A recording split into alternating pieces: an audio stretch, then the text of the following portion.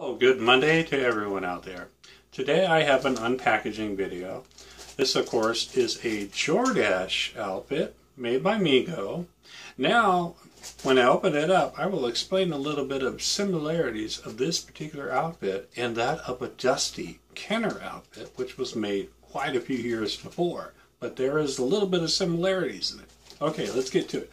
First of all, this is coming from Emily Bumgardner, Pittsburgh, PA. That would be Pennsylvania.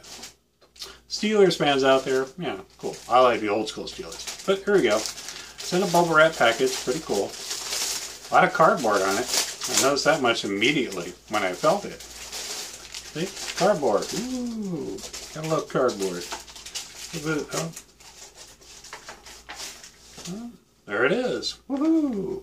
Jordache. Now take a look. It's a tennis outfit. Man, it's a tennis racket. Go figure that one out. But if you take a good look at it, right there at the top, it's yellow. It's green and white.